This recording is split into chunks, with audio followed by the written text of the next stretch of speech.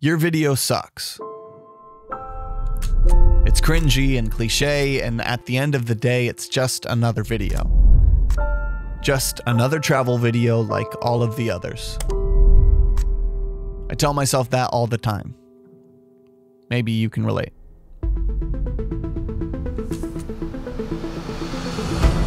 If you know me, you know I'm a sucker for cinematic travel videos.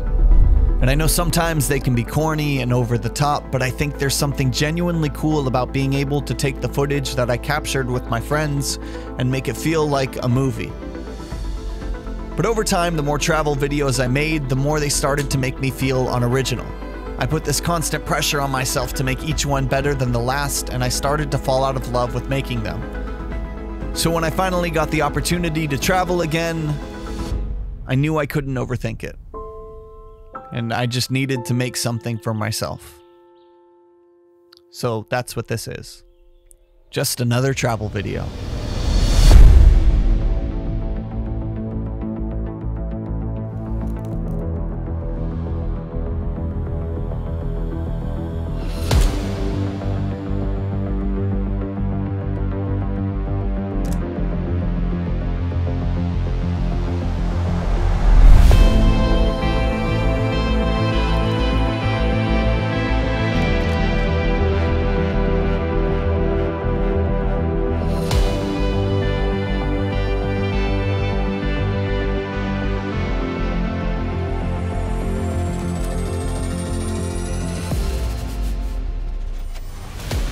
Just another travel video.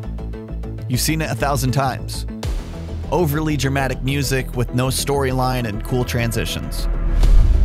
Where people just take a picture and then look off into the distance for some reason. Kind of like this. You see, I make fun of these videos all the time, but the ironic part is it's because of videos like this that I fell in love with traveling in the first place. Because even if they seem cliche, these aren't just travel videos to me. These are moments in my life that I may have never captured if I wasn't trying to make a travel film. Yet recently I've become so afraid to make the same videos that I know I love making out of fear that they won't seem original enough. And then I realized how stupid of a reason that is to not make something.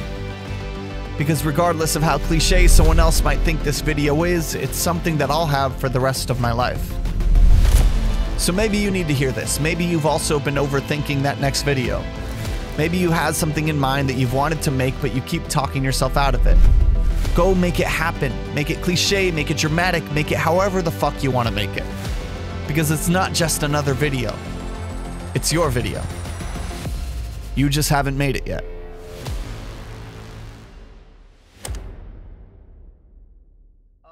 What do I want to say? First off, it just felt good to be outside exploring again and making this kind of stuff. I love these kind of videos, as you probably heard in the voiceover. So it was just good to make something cinematic, if you will, whatever that means. I want to give a huge thank you to the sponsor of this video, Polar Pro.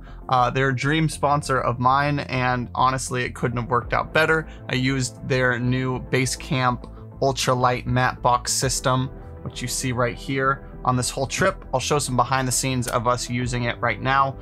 Basically, the best part about this is that it's very light and small, but it still gives you the versatility to actually have a pro style matte box with all the filters, the mist filters, variable NDs. And my personal favorite were the unique anamorphic flares throughout the video. That is a filter that is a part of the matte box system. So it was really cool to just kind of be able to take that with me, and with my style of more run and gun guerrilla style filmmaking, it is the absolute perfect tool. So if you want to learn a little bit more about the Basecamp matte box, I'll leave a link in the description. And finally, we're almost at 100K, so it would be really rad if you checked out, made sure you're subscribed, and if you are subscribed, make sweet love to that like button, drop a comment, do your thing. All of those things are appreciated, and hopefully we'll hit 100K in the next couple weeks. That's crazy.